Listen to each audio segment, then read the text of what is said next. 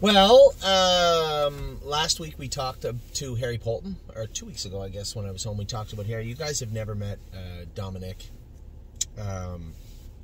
This is his musty brother. So yeah, I did meet him once, right? Yeah. So Dominic and I have known each other for a very, very long time. Come up really as caretakers together in Montreal. So I've known Dominic for a very, very long time, and it's always nice to have people around the barn that, you know, one, want to do well for themselves, but want to do well for you, for our stable, for the greater good, so to speak.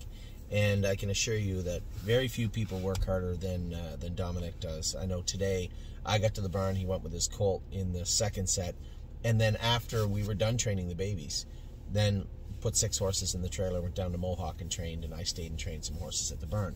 So I want to talk about those horses. I want to talk about the barn in general. It seems to me like we have now we're probably going to send a couple of those horses over to Harry, but it seems to me we got for sure the best trotters we've had in a while, I think, in Ontario. It's a good bunch. A good bunch. The Pacers, I tell everybody, you know, the little filly there, you know, they're nice horses. They're grassroots type, useful types horses. Yeah. But there's nothing wrong with that at all. And that's the one thing that everybody has to understand. Some of my favorite horses are the horses that are just useful, overnight, decent horses. Resolve, the red horse, what was his name?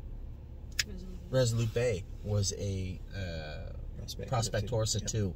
So again, just getting that foundation underneath them so they can learn how to race, and hopefully they mature and come forward. You know, I was about to mention My Wicked Heart. People forget how well she's bred.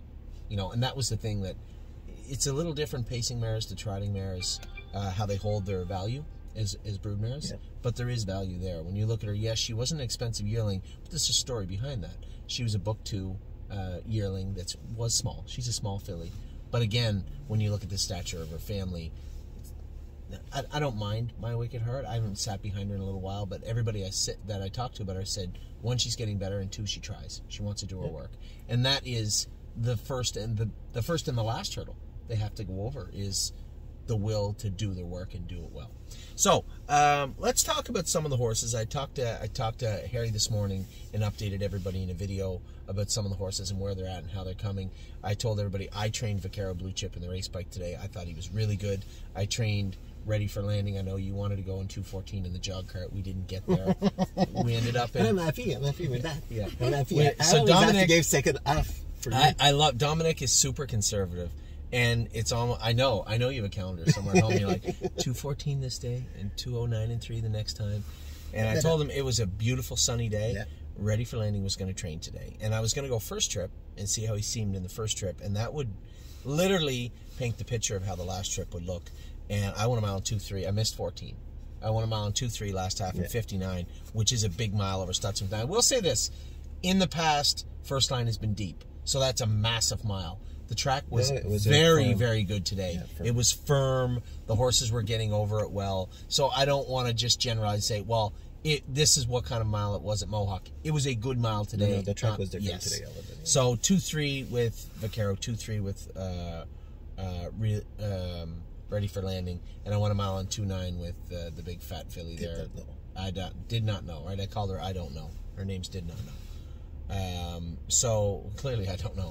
So those are the 3 that went in the race bike today. The babies, you guys saw the videos from this morning. Very, very happy with Resolve Indeed. Looks like a monster. Chicago Hall looks like a monster. And Woodmere Betcha for my maritime partners. You know, you guys have been waiting. She's been making breaks and just finding her way forward. And I sat up on her today and dropped the hammer on her. And man, did she ever respond. What a nice filly. I think she is, and again, without running down the other pacers, she's the best pacer I think we have in Ontario right now, is the Maritime filly. Oh yeah. Officer Soldier Boy, nice colt. My Wicked Heart. She's got the desire more than the others. She's got that edge to her too. My Wicked Heart, nice filly. Who's the other pacer I'm missing? I'm forgetting about one. Who's the one? Oh, Masha was off today. She's a nice filly too. I like Masha. I think once we get her squared away, we're gonna have some fun with her. And we did pair into all the Quebec stuff. Mary, I told you, I said, I sit behind her, I said, there's not 5 like that in PI, I guarantee. Yeah, if there's, it's a good year. Yeah, she's and also for my partners, after the video today, I had a number of people message me. They have like a watered down version of the Mohawk Millions for Pacers down there also. No way. Yeah, it's $6,000 to pay in. It goes for $50,000, so it's not a super great deal, but I think it's a stake that we're probably going to mull over the weekend.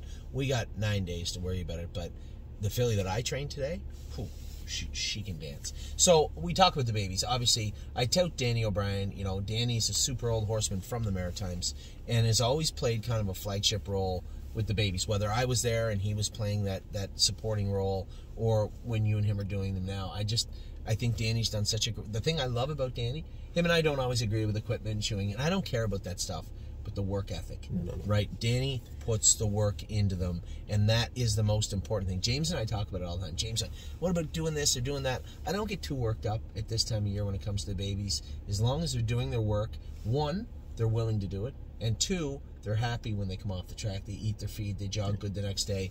The work is the most important thing, and that's the one thing you don't have to worry about with Danny. Always, Harry, you, everybody gets the work, because you understand, and the easiest saying and the oldest saying in this industry, you get out what you put in. If you're going to half-ass it and take days off and not work, don't be surprised at what the final result of your final product looks like come June or July. You get out what you put in, and that's that. So, I want to talk to you about some of your horses, because we don't always get to chat about, especially with our clients, about how they're going. We talked about the babies. Everybody knows the babies are going pretty good. I'm happy with the babies. But what about some of the race horses? I know. So let's start with the horses that did qualify. Did you do anything qualifying this week? Or Great Bet. Great Bet. I took his blood. Yeah. And I even took his thyroid. It's the first time in my life that I will do that. But, I think what we might need to take is that testicle. I don't know, but here's the thing. I'm going to tell you right now. Okay? I don't want to, because last year when we have to, make him a little bit rev him up, and I know that's not your forte. No. But we did it. Every if time. If I was a betting man, just hold on. If I was a betting man, I would bet $100 to your 10 that he had an ear hood on or earplugs on. Not retractable ones. He had retractable one. Mario didn't put it. Yeah. But the thing is last year when we first raised that horse, we had to really, because he's a goofy horse and he's never paying attention. Lazy. So you have all the time to really. I went with him the week before, and you have to wake him up. Wake him up. Yeah. But at the point, more and more he was going to the races, more and more he was aggressive for James. He's aggressive at the gate, and this is the one thing. And I told everybody this. So you have to understand, Dominic, for not being old, I guess we're both old now, but for not being old horse people, he comes from the oldest school where just get them to the races quiet. You know how it annoys me how James qualifies horses, and that's just because in the old school, the old school of thought, you used to get them to the race easy and then let the drivers, pick them up over the first 2 starts of the year. That doesn't fly at the stable. And Dominic and I have talked about that. When they go to the track, they are to be ready to rock. And that goes against the way that you were trained, right? And did you only work for Jean? I'm just asking. Yeah. Because there was a time when you and I were detached. We didn't. Yeah. So after that, I went on my own. But right, that's right too. So Jean Beaulieu was a great trainer, super old school guy. I see him every year. I run across him every summer. I run across Jean Beaulieu. I find him somewhere. I think I was in Monticello racing in a stake race, or Vernon, somewhere, and I hear him. I see him. Have you seen him in a while? Yeah, it's been a while, man. Yeah. Anyway, great old horseman, but super conservative, much like Dominic. And I have to keep reminding Dominic and James. I had Eve Filion. Eve Filion, yeah. So it's always it's the way it is, but and it's for us when. So so I want to explain myself just so everybody understands. When I see a line of Great Bet 159 beat 17 lengths, what happens is I say, he'll qualify him again next week. No big deal. But the people watching this, right? I start getting emails and messages. Is everything okay with Great Bet? Is Great Bet okay? Hey, what happened with Great Bet today? Do you think Great Bet will be all right this year? Non-stop. And these are the things that and what I say to Dominic and what I say to Harry and James is, please remember, we are the only stable, not the only stable, but we are definitely a stable that constantly has an audience.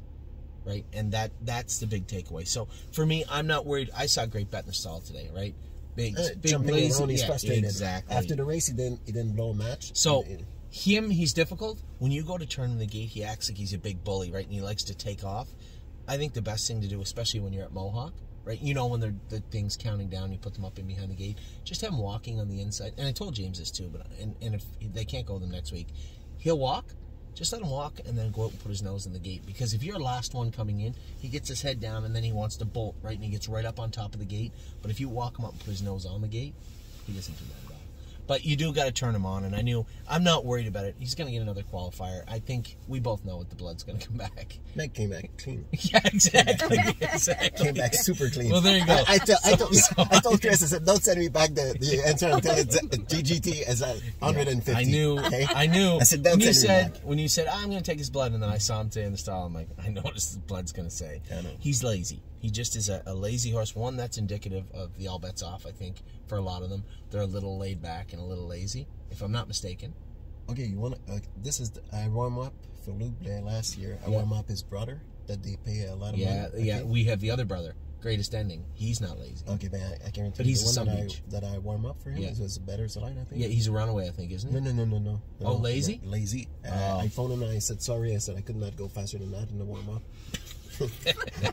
Yeah, well, you know, he's a good horse. They give a lot of money for that horse, by the way. That entire family they pay a fortune for. So I didn't give a lot for Great Bet. I'm super happy with him. And if he's going to be lazy to the next level right now, I remember why he's originally, right? I remember it was Cindy that remembered this. He was operated on when he was a baby. He only has one testicle. Yeah. He doesn't have one up inside. Oh. He's not a ridgeling. He's a stud right now that they operated on and took one testicle out. Because he's so well bred, they left one in him. But he has one in him right now. So realistically, if he's going to be lazy, listen, we can castrate him, but I'm not that worried about it. If you just get away fifth and sit fifth with him, he's going to dog it, right? If you have him revved up like it's race day and you race him, different horse, right? And we saw that when we raced him last year. When you have him climbing over the gate and you have him coming off the car and he's up front and he's up close and he's close to the action, different horse. You drag him back to, and not making fun of Mario. That's how you're supposed to qualify him, but he's not. We had nice horses in qualifier too. Yeah, he's not. That's not his preferred. 100%. So Great Bet qualified. Not worried about Great Bet in the least. Who else we got? Who else do you school? Oh, George made a break in the qualifier. In the schoolers. In the schoolers, yeah. Just okay. The first time saw the gate probably in. Well, he only ever saw the Grand River, right? So yeah. And James make it perfect because he made behind the car. So the worst action he had for I don't think he went to Grand River. I'm not. Me too. Maybe I think he never. Cindy was the one that said he went to Grand River, and I just agreed with her. I don't think. I don't think he went. We stopped with him. Yeah. No, she might be right. He might have went. We can check the video. Let's go. But he didn't see many. You might have had a concussion that day. You don't know if he was there or not. But I don't remember him too yet. Just let me know if you want me to warm her up because she ran the other day. Oh, that's kind of rude.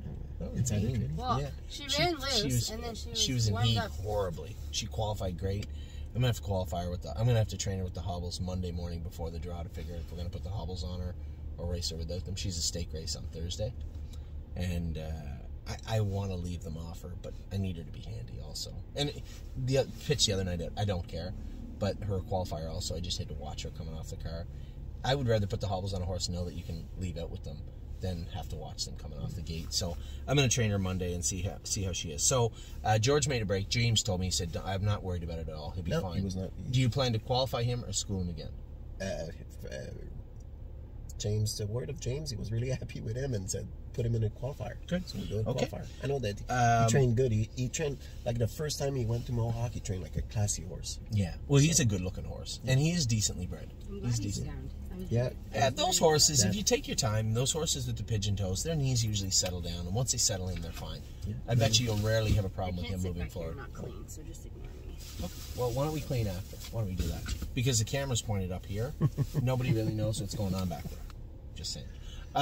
So, qualifiers, schooler, and that was it for schoolers and qualifiers? Yeah, this weekend. So, today, you went to Mohawk. Let me tell everybody what took place at Mohawk today. Okay, so we got, first training was J-Port with Winner's Bell. So J-Port Beach Boy and Winter Bells. So a lot of people asking where they're at. And we'll get to another horse because I had kind of married the other McWicked filly with J-Port and thought that they were at the same training level, but she just started training back, right? McPaisley, yeah, and we back off with her a little bit. Yeah, and, I asked Teresa who she had her in foal to. She's a little heavy. Yeah, but she will lose her weight. But, she will lose her weight, but yeah. So she's a little bit behind. She's going to be, I said about 6 weeks. Yeah, something about like 6 weeks. Yeah. But J-Port Beach Boy is at Mohawk. Sorry, keep going. Yeah, J-Port Beach Boy, Winner's Bell. Really happy with Winner's Bell because finally she settled down perfect. Yeah. You know, I sat with her 2 in a hole, and for the first time, I move her down the stretch. Mm-hmm.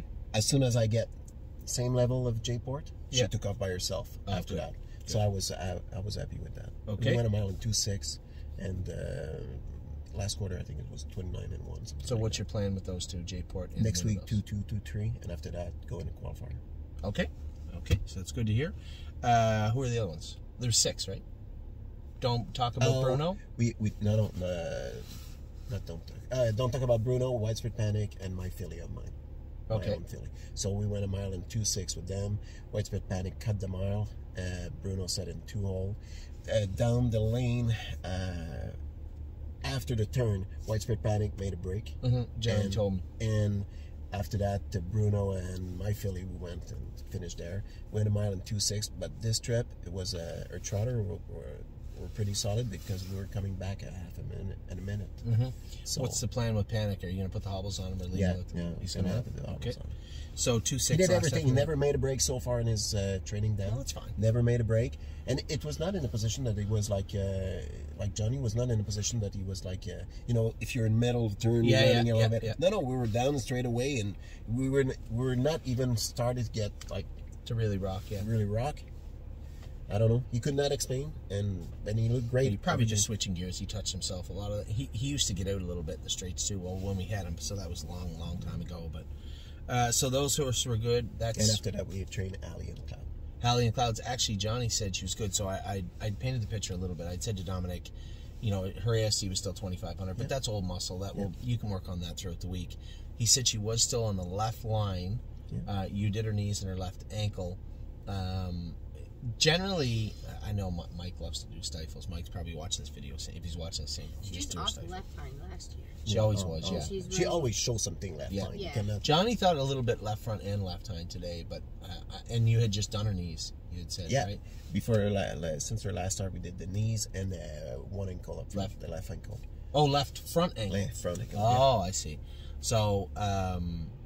Listen, I'm sure you guys will get it squared away. She's still trotting good. For her to be in the wind by herself and go mile and 2 minutes, that was a hell of a mile because she's not the by herself training type. She never was anyway. No, but she's starting to learn everything now. Yeah, that's a good mile for her. So that's a big mile for her coming into next week. And she has a lot to learn. It's the SBOA next week, right? No, the Spring Series. Oh, thank God. Because the SBOA might go at 54. She's got a little learning. Spring Series, we got a little bit. Yeah. So Spring Series is actually, I think I paid George into the Spring Series and it doesn't matter. I don't care if he misses it or not, but I think he's paid in the City of London and this was going. This will be going May. So that is the trainers for today. That's the schoolers. How is everybody? Oakwood Cowboy. People asking me all the time. I told them that you told me he was 90% the other day, and he's getting better. He's getting better every day. So it's I don't know what you can call that. Well, it's not a broken bone. That's no, it's not a broken bone. Those better. No. It would never. I think he's a sore-footed horse. Maybe I didn't even realize, or you didn't realize how sore-footed he was, and I think the combination of that maybe because he was training so well and everything was really good with him and. Whatever. We just got to get him rolling, and listen, he is what he is. For my partners out there, and it's very callous to say, but truthful. We're going to buy some Oakwood Cowboys, and we're going to buy some Texong Sopranos who weren't off the same sale price. Oakwood Cowboy was 62, I think, and Texong was 76, so a little bit, but same type of thing. Infinitely different animals. Okay. And listen, we're going to strike out, and we're going to hit home runs along the way, and that's the weird thing. The weird thing about horse racing, but it also is what makes it so great, is that you can find Really, really. If it would have been that easy, we would definitely not own any good ones because all the richest people in the world would have them all. You're 100% correct. So Oakwood Cowboys at 90% and coming forward. Who else do we got? Training down-wise, after that, it's we started. He was really sound. James Archer. Oh, James Arthur. That's my dad's horse. Yeah, I didn't ask you about him. Yeah. James Archer. I jogged today. That's Arthur. We don't. It's Arthur. Arthur. Yeah. Okay. Arthur like was King really Arthur. sound. Yeah. King Arthur was really sound. Okay. So we still have an appointment to make next week to make sure. Melissa, so the vet had asked. He actually had fractured 2 bones. He had a line in a coffin bone and a line in a sesamoid. And Dr. McKee had asked that she just have a look at him before we start moving forward. You don't want it to be kind of healed when you start training him. It has to be healed.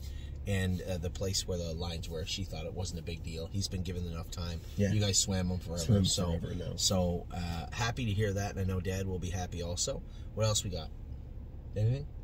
After that, racehorse talking? No, that's it. Oh, how's gas? Everybody's going to want to know about all gas, no brakes. His healing process is going all right. We removed the stitches.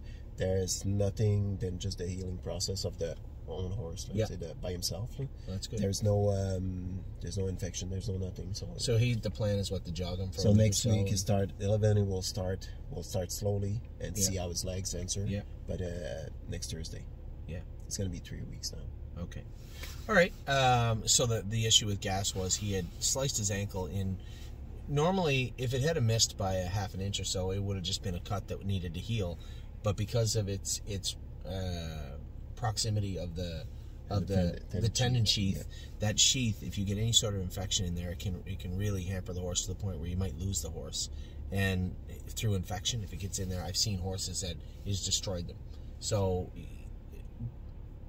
Dr. Cote was correct, and Dr. Rosenbacher was correct also in sending the horse to have it completely healed up. They flushed the tendon sheath, they sutured it, made sure that it's got the right foundation to heal properly. So it's not that it's a bad injury, but it's just the placement. If it had been just a hair, it looked like King County.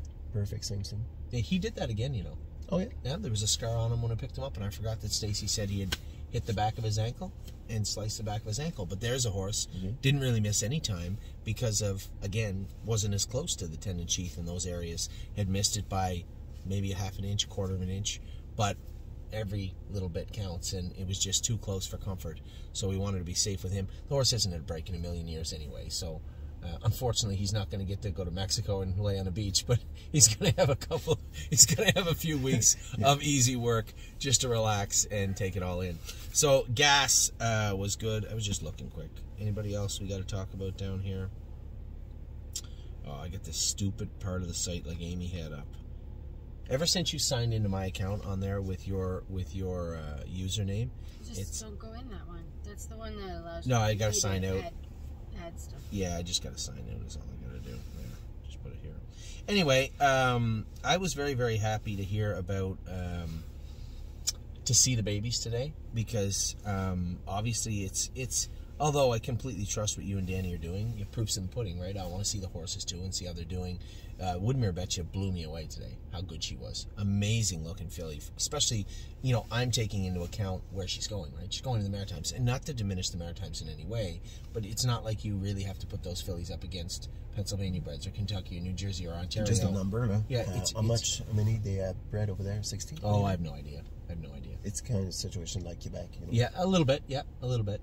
But they very, very pleased with her and how she's looked. But I like her killer instinct. That's impossible to train into a horse. No. And she was on point and today. Since day one, she must have been watching the videos. She was a killer just to hook her. She knew. She was a killer just to hook her. Yeah, she's really nasty in the barn. But is she getting any better? Oh yeah, no, she's really nice. But it was something. And I told them, I said she must watch my videos because I was going there today. I wanted to see what she was up to.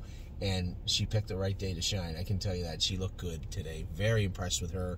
Resolve indeed. We're going to do our top 10 lists in a minute, Amy and I. But super impressed with what I saw today out of Ontario. The horses I trained, ready for landing, look great. I said just maybe put that chain in his mouth. I think I never was a big fan of it. We're going to go and qualifier. No, I don't care. It's fine with me. And somebody asked me, what's the plan? The plan is to get him racing. you know, ready for landing is going to earn his way into wherever he goes. If he goes to the Zwag, if he goes to the Beal, if he goes to New Jersey, that's up to ready for landing. And if he's not up to the task, there's lots of racing here for him in the non-wars 2, non-wars 3. I don't really care. And he's going to be a good horse. I just don't know how good. I don't think you do. No one does. He may not know how good he is, but we're all going to find out together soon enough. Really happy with his training mile today. Happy with Vaquero Blue Chip heading into Friday, Harry's horse.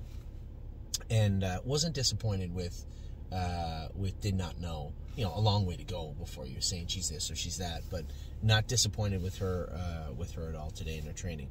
So that is Dominic. He's clearly unshaven. We're heading out to supper. We're heading out to supper with Curtis and his family. It's a beautiful day. It's one thing I loved about it. It was a beautiful day in Ontario. Not much beats training a bunch of horses on a nice day. No. Not much. And it was a great day here in Ontario. So thank you for that. We're going to pile the kids in. Amy and I are going to get our top 10 lists in. And then we are going to dinner. So I'll let you guys go. I will talk to you all very soon. Very rarely we get to talk with everybody. We'll try and get Jason Merriman nailed down next week, and Jason McGinnis again did the 2-year-old video with us last week, I think, Amy, right? Mm-hmm. Yep. So we'd like to get in touch and talk to all our trainers, and maybe I should have got Eric before he went down, but at some point this summer I'm going to drive down to Kentucky. You should take, if you're going to take a couple of days off, come to Kentucky. Oak Grove's cool. I found out that it's not a super kid-friendly. Yeah, Lexington's nice too. It's a little longer to Oak Grove, but really, really nice place also. And Nashville was fun. So with that, I'll let you guys go. I will talk to you all soon. Have a wonderful weekend. I hope wherever you are, it is as beautiful as it is here today in Guelph, Ontario. Take care.